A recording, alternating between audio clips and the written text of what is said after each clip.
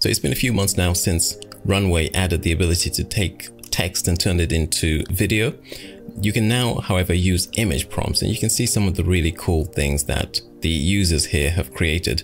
And I'll be doing that with some of my own images. And we'll actually be working with an image that I created using a new type of adapter for Stable Diffusion. So we'll be seeing what that does when it's given one of the images that I created. Now, before we get into that, I want to remind you guys that I have got a couple of courses on Stable Diffusion and ComfyUI and SDXL.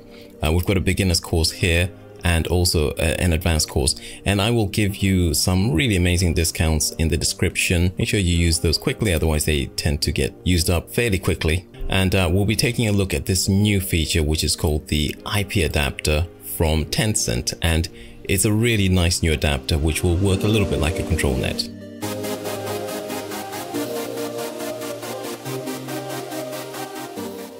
Now, it looks like the video that I created inside of Runway is ready. So let's see what that looks like.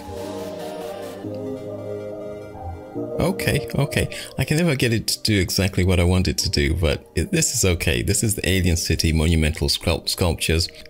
I'll be showing you the images that I created inside of ComfyUI. So this is one of the images here, a monumental sculpture above this kind of alien, this city on an alien planet. And to get there, we brought in an image of Mount Rushmore, which I'm using as a control. And that image I got from Canva. So with Canva, I was able to download about 4 or 5 of these images, and we're going to use those as sponsors for the depth map. And the depth map is going to allow us to just control where the sculptures appear. There's obviously a text prompt, which is talking of the alien city and the sculptures, Mount Rushmore, all that type of stuff. I wanted to create a classical feel. So you've got some classical architecture here, and that's supposed to represent a city. It's supposed to be an actual planet where you can see these giant sculptures coming out of the rock.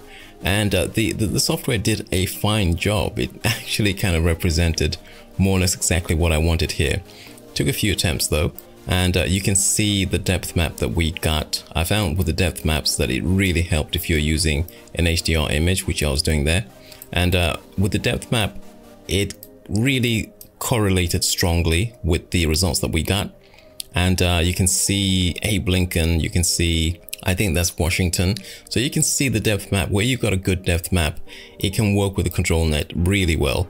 Here, I was not using a ControlNet. I was using T2I adapters, which gave me a little bit more aesthetic freedom because the ControlNets, we'll take a look at a couple of ControlNet examples, which they're fine, but they don't give me the same aesthetic results.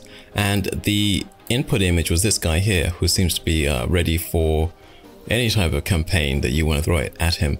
So that was the basic idea. So take a depth map, T2I adapters, then you take the IP adapters and you give it a prompt and an image, and it produces something quite amazing. Now I was working with SD 1.5, so the images are expected to be 512 by 512, but I ended up expanding the images quite a lot into a landscape. And I think I'm using Dream Shaper as the model.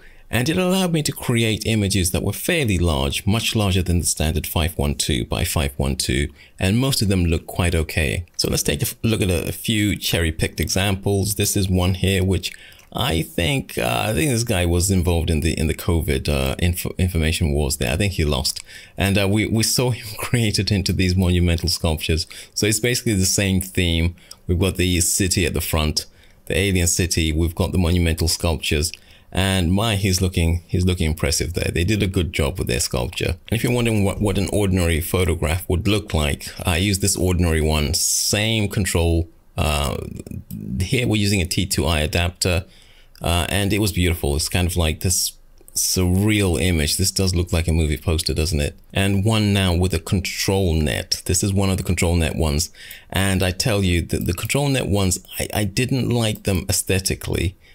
This is the woman, the input. The depth map is again one of the Canva Mount Rushmore images, and it's figured out, yeah, the trees there, there's sculptures in the background. Depth map wasn't as good, and I felt the aesthetics of the ControlNet, something seemed a little bit off with every one of the ControlNets that I used. And I didn't like the overall effect. With the T2I adapters, sometimes it worked really well. And sometimes you got results like this where it just looked a bit ridiculous. So I found with this particular one, it just didn't translate into something that was good.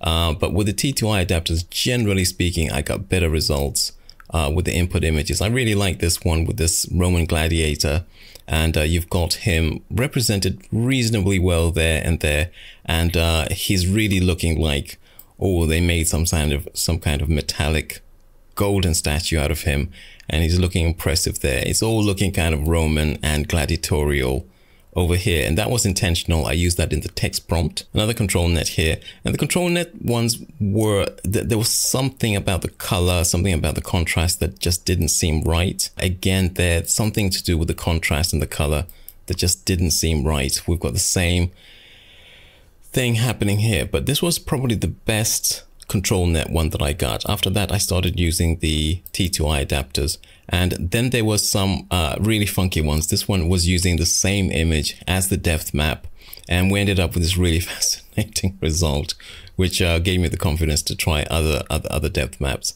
But there were some earlier examples that I did where I was telling it just the basics, just give me some sculptures that are coming out of the granite rock. And oh, it does a fantastic job. Even without the ControlNet, it actually generally does a fantastic job. You can see these are some of the examples here, and some of the small examples and some of the enlarged examples. This one was where we were not using a ControlNet at all. So we were just using the image prompt and the text prompt. And once again, we're kind of asking for something that looks a little bit like a Mount Rushmore. So you can see, yeah, they're sort of coming out of the mountains, to be sure. It's supposed to be gigantic. We've got our lady there who is the inspiration, the text prompt, or the image prompt rather. And she's looking like she's being used as the inspiration in quite a nice way there. It's also possible to do some abstracts. So this was one of the abstracts that I did where we took this image, no depth map or anything, and then just gave it free rein to produce something amazing. And it did so with producing this particular outcome here. And this one I liked. I thought this was a really nice attempt to play on this image and just create something really dynamic, really original. And this is one where we took an abstract image, gave it that monumental statue prompt, and it did something pretty cool with that. It was able to produce something that both resembles this and the kind of monumental statue that I wanted, that I was looking for. So it's a very creative way of working, and it allows you just the right amount of control. It allows you to give the software just the right amount of freedom to get the results that you want. So you can use it in this type of way. You can use it to create all sorts of results. And the ones that I was using, they weren't perfect by any means. There were some errors that I encountered, not that frequently, but occasionally did encounter some errors. And with some of the files, they were prone to errors. This is, I think, the one that we used in the runway animation. And you can see again there, this is SD 1.5, but it's a huge image. We managed to create some extremely large images from SD 1.5.